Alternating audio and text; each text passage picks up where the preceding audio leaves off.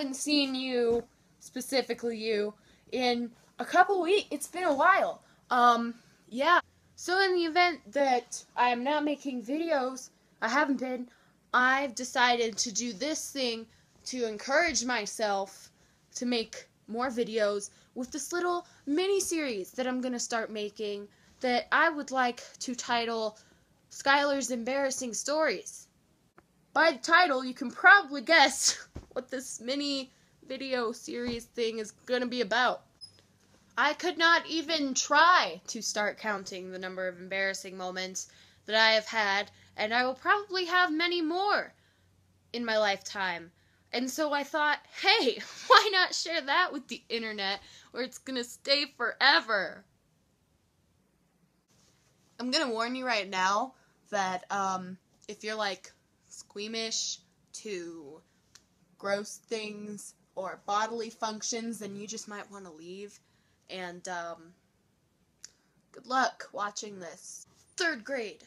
I was into younger guys back then. Well, he wasn't younger than me, actually.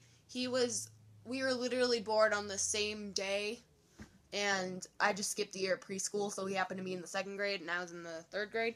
But I had a huge crush on this dude, and we went to after-school care together at my school, because our parents were either working late, or we didn't have a ride home, but we were always there.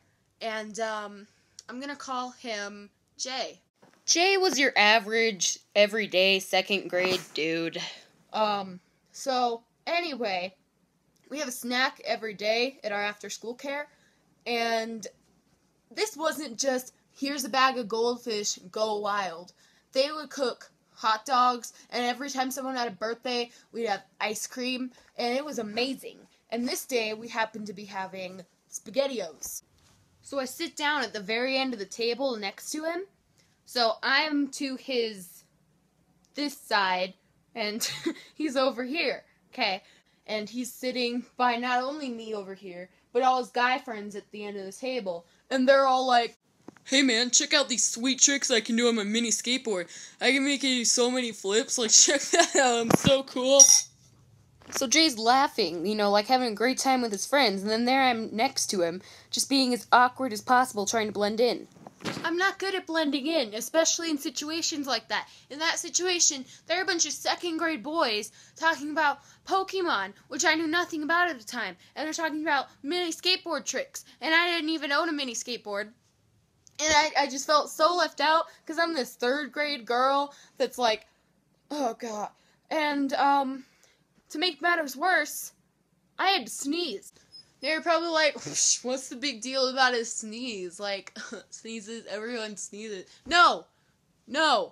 That would make the situation much more awkward, because then all these people that I don't fit in with are going to be looking at me, and they're going to be like, that freak, she made a noise with her nose. I was panicking, and I was like, you know what, I'm not going to sneeze. That's just going to be awkward. I'm going to hold in the sneeze. That wasn't a good idea. By holding the sneeze in, my body just, not like that, but, you know, I had to sneeze even more. And so, finally, I gave in. I was like, you know what, they're probably not even going to notice. They're too busy talking about Bakugan. And so I sneeze. And remember from before, he's on this side, I'm on this side. So I sneeze away from him. I'm like, achoo. You know, when you try to sneeze one way, you sneeze the other way, so it ended up being like, achoo. And I'm probably way under-exaggerating the sneeze that happened, because when I sneeze, it's not petite or cute. It's not like, oh, you sneeze, that's so cute. No, it sounds like a hippopotamus sneeze. It's like, you know, it's horrible.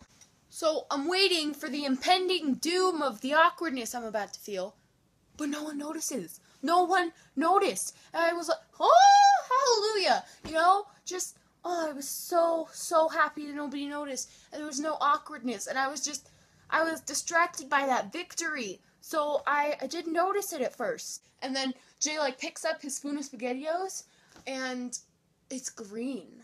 Huh. You could have imagined what's going through my mind right now. Like, Spaghettios aren't supposed to be green. My Spaghettios aren't green. I was, like, comparing the two bowls of Spaghettios, And, that's when the gears shifted in my mind. It all went together. That was my snot in his Spaghettio bowl. Not only was it in his spaghetti bowl, it was on his spoon that was headed towards his open mouth. You can probably imagine the panic that ensued inside of me. There are like levels of friendship, and then it gets to maybe crushing it. But anyway, we were barely at, hey, I'm comfortable having a full conversation with you. We're definitely not at the level where, hey, I'm comfortable enough with you that I can eat your snot. That's not even a level, and it was happening next to me. What would any logical person do in this situation? Well, they would probably, tell him, oh, looks like you've got something in your food there. You might not want to eat that. It's probably mold or something. And, I'm not a logical person, nor was I in the 3rd grade. So, here's what I did.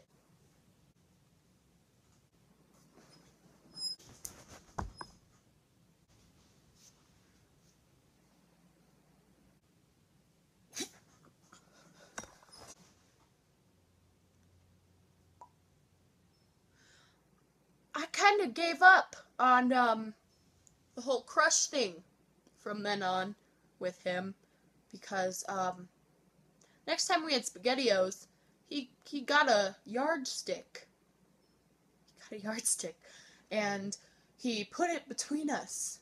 And if I got closer, he like backs away and he thrusts the yardstick forward. So, yeah. And that's why, although delicious, Spaghettios are now pretty much a fear and just bad memory for me. So, that's my story for you. I hope you enjoyed this video, or better yet, got through it without vomiting on the floor or into a bucket. Yeah. And Jay, if you're out there, and you probably know who you are, because I don't think people get their food sneezed in by a freak girl that often. I apologize. Okay, bye.